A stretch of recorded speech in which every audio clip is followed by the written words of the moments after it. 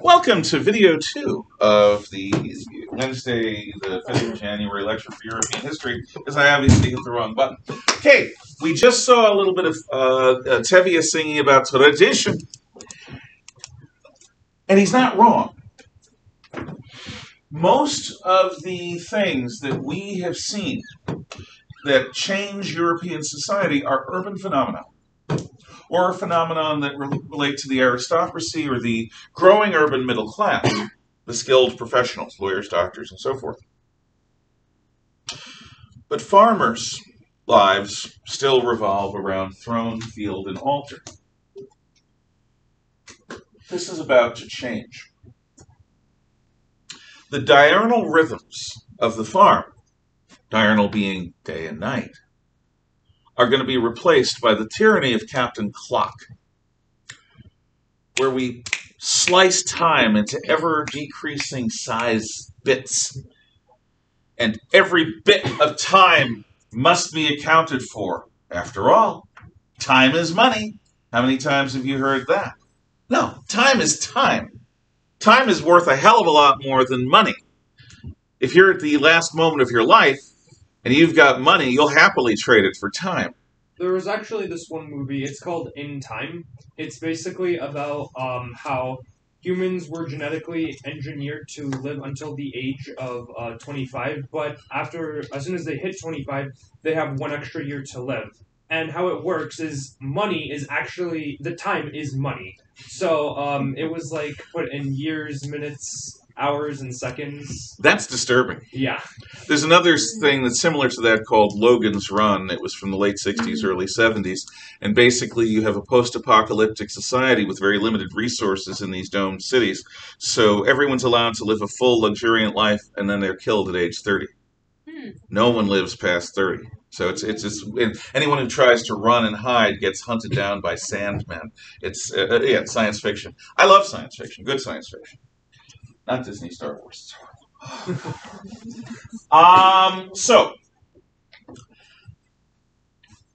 the way that boys and girls grow up used to be a son follows his father into the fields when he's old enough, and he sees what the men do.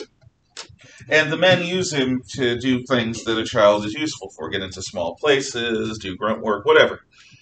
And the boy learns quickly to do what the men tell him to do. Otherwise, the boy learns, what flying is like and what pain is like, because the men will teach the young boy his place, and his place is to do what the hell he's told until he becomes a man himself. And before that, he was with the girls. And what the girls do is they spend their time with mom, around the house and in the kitchen.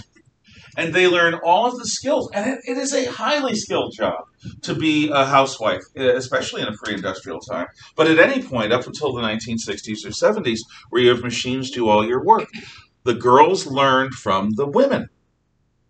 And, they learned how to talk, they learned how to gossip, but they also learned how to cook from scratch, every meal. They learned how to clean without a vacuum, without any of the accoutrement that makes things. They learned how to do it all. So that by the time they became of age, which happened a bit younger than you are, age was physical adolescence, which is what? Any ages 11, 12, 13, 14, somewhere in there.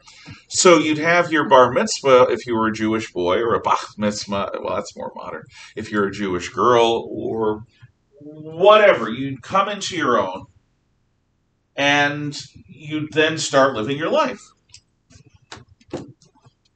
It's a simple way of life. It's a slow-paced way of life, but it's a very hard way of life. Those people who look back on the past and see this idealized utopian Eden don't think about it very clearly. When I was your age, because I played Dungeons & Dragons, I also briefly had a flirtation with an organization called the SCA, the Society for Creative Anachronisms. What it was, and is, it still exists, is a medieval revival society. Basically a bunch of medieval history and literature geeks get together and they dress up and they gather in these places and they play out a role. And it's sort of basically a role play mixed with a country fair for a few days. Every year they have a war to see who is going to control Western Pennsylvania, which is on the border between the Kingdom of the East and the Kingdom of the West. And the loser gets Western Pennsylvania. But they idealize it. The past, before industrialism, was not easy. It was slow-paced. It had a number of holy days. But every day the cows need to be milked. Every day certain jobs need to be done.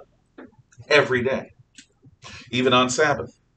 So what devout Christian families do for Sunday and what devout Jewish families do for Friday sunset to Saturday sunset is they have to plan ahead so that they can keep Sabbath without breaking it. They have to have all the stuff that can be done ahead of time, done ahead of time. So everything is going to change. All of this. I think I do have time, so I'm going to show you why.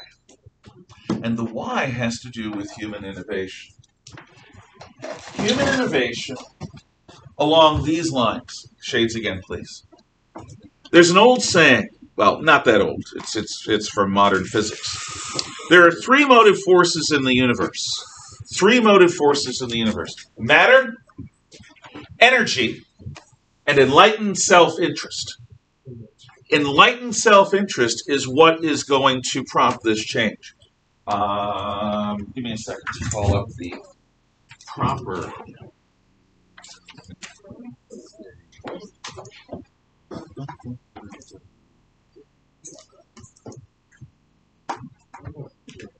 Milton Friedman is the father of monetarism, which is an economic theory that's believed in by most conservatives. He did a show back in the 60s and 70s called The Power of the Market. Lights, please. And here he talks about the power of the enlightened self-interest and what is at the heart of the free market. It's not any theory. It is the pursuit of your own best interests.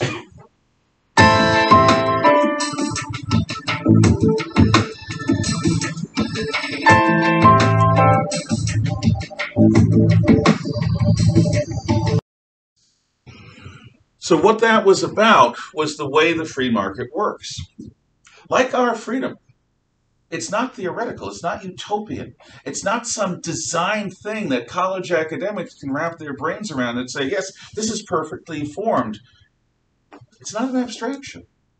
Like our constitutional freedom, the free market is simply people going about their business without interference, pursuing their own best interests. And in pursuing their own best interests, they end up producing something to make a living. And whether that something is you're working an iron mine, or you turn iron into steel, or whatever part of the production process of that pencil that you're involved in, you don't do it for some theoretical common good.